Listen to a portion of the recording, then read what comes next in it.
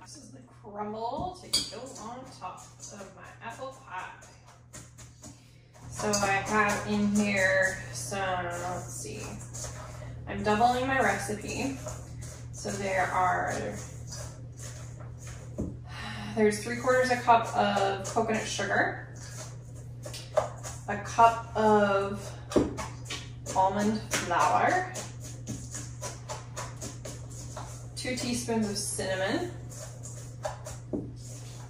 1.5 cups of chopped pecans, or it says walnuts. I prefer pecans with my apples.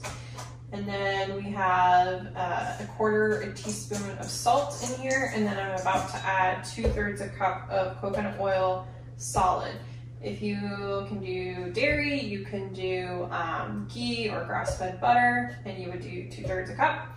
Otherwise, coconut oil is what I'm doing to keep it dairy-free. But I'm gonna stir this before I add. So this is what it looks like before I add my coconut oil.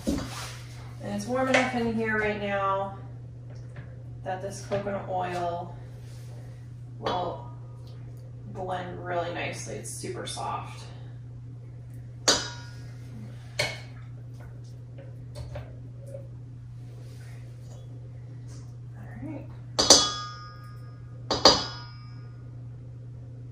I have the oven preheating to 400 degrees Fahrenheit while I was doing this. I have already made my crust. It's been chilling in the fridge. And we're gonna mix my streusel topping together. The recipe said to do it before you roll out, but because I'm doing 2 pies, I know, or do it after you roll them out and get the pie filling in. But I'm going to do it ahead of time because I have 2 pies I'm making, and this way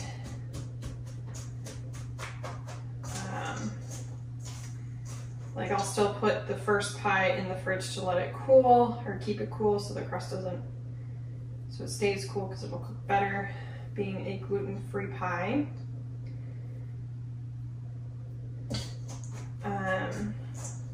So I wanted the crumble to be ready to go on top of both my pies, because I'll have to roll out the other pie crust, so we'll have time to chill. If you haven't guessed, we are making an apple pie.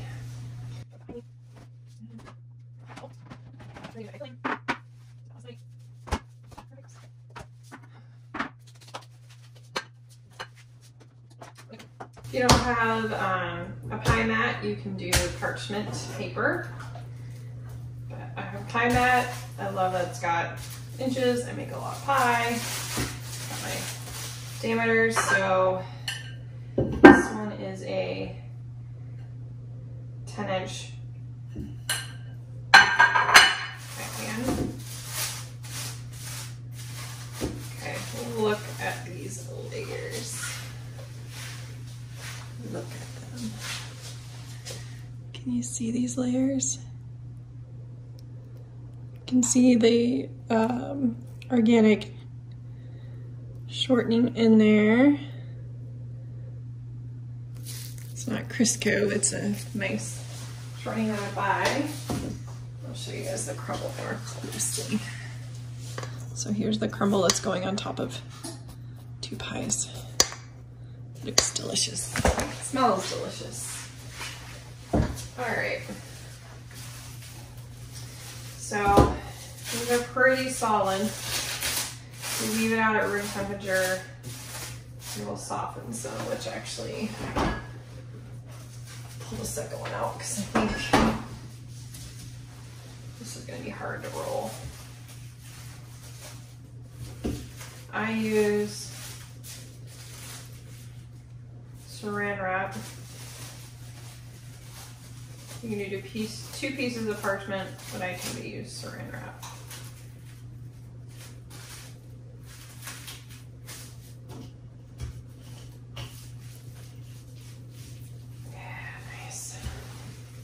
and this is usually more crumbly crust. It's made with tapioca flour, almond flour, and coconut flour. Some salt. I'm trying to remember what else is in it. An egg. Of course, the shortening I mentioned that you could see, kind of like, almost like a butter. This is one of our favorite crusts to do. I've done this one with my pecan pies.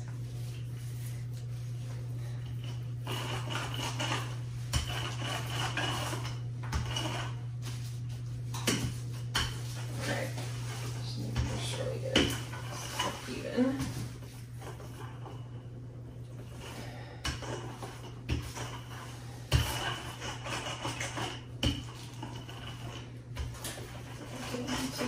Inch. I usually go a little over it.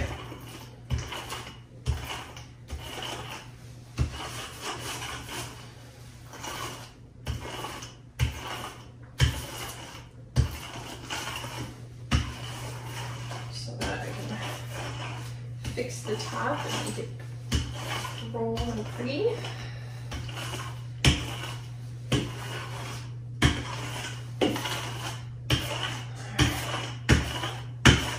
This almost goes to 12 inches all the way around. Just want to move it out.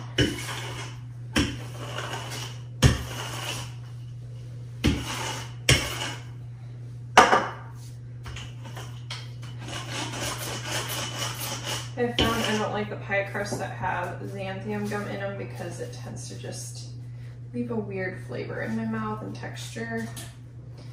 So this is why I like this pie crust recipe the most. All right,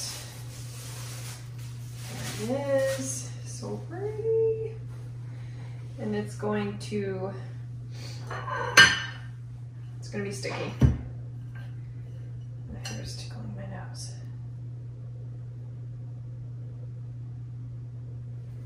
All right.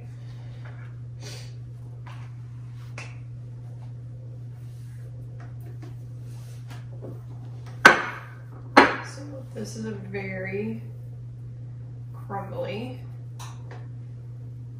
pie crust, so I may have to fix some of it.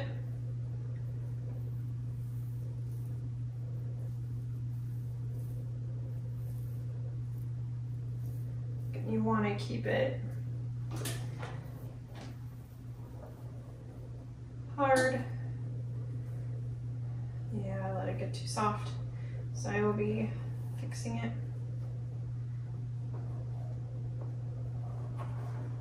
But that's okay. It actually fixes really nicely.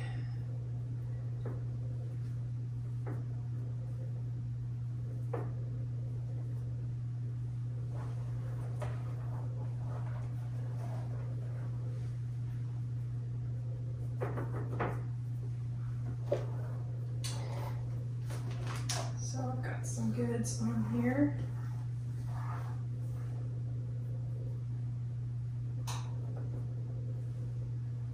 I'm gonna put this guy back in because I think he's gonna warm up too fast. Well, I know how much I gotta do on this guy.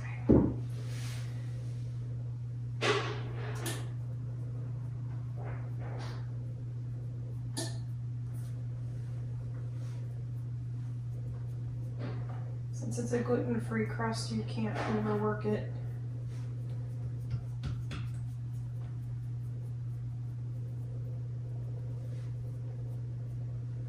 I mean, you probably could, but it's not the same as regular pie crust in that way.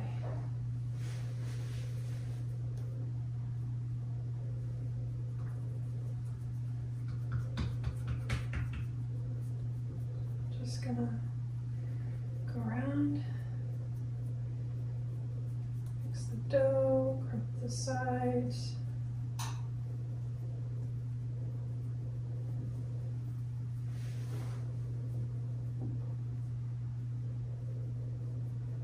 I love how forgiving this dough is. But it is not a great one to do, as you saw, a topper. I mean, you could if you do enough tapioca flour to flour your surface. But we like a crumble top. Plus it's a little bit easier right now, and we'll stretch my pie.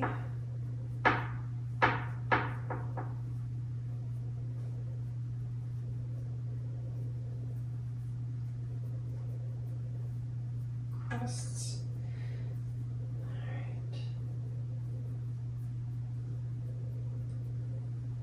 All right. Extra areas there.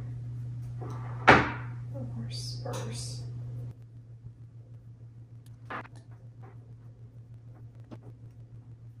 Okay, so now we're ready for filling. Actually,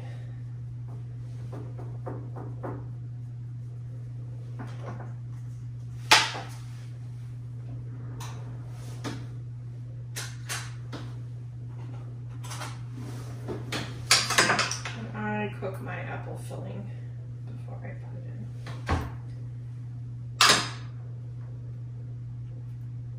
This was cooked the night before.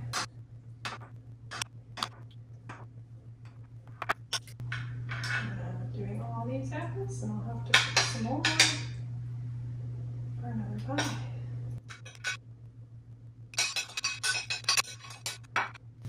Alright, we're going to even out these apples. So some got a little bit mushier. These are fresh picked apples from an orchard. And some of them were a little bit cooked really, really fast. I'm going to sprinkle a little tapioca flour.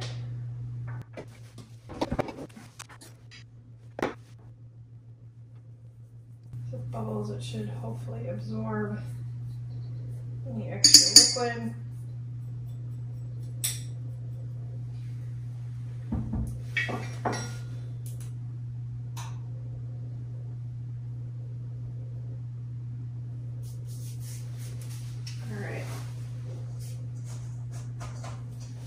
Crumble time.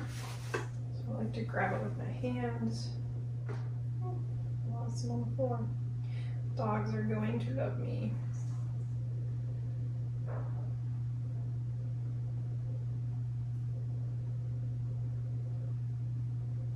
So this will have a nice crunch on top.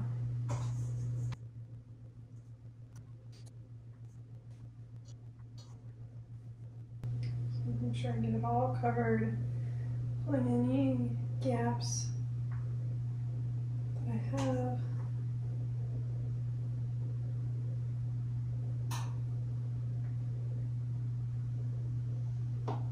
See, this edge is a little high.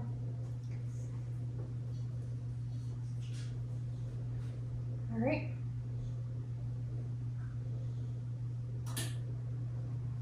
And I've got enough crumble for another pie. And now I need to read what my instructions say. Alright, so we're gonna cook over 20 minutes, then lower to 375 after that, cook for 30 minutes. And then when there's about 15 minutes left, I take my pie crust cover off. So I'm gonna do the pie crust cover. Like so. Look at that pie. Yummy. And there we go.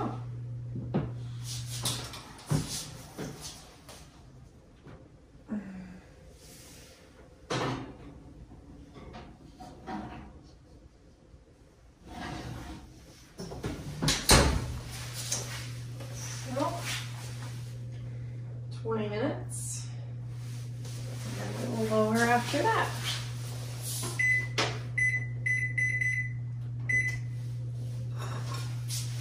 Alright, there we go. And after 20 minutes, lower to 375. Then do that for 30 minutes, and the last 10-15 minutes, take the cover off of that during that 30 minutes so that the crust on the top can brown. And then we will go from there. So hope you guys enjoy. We'll show you later what it turns out to be.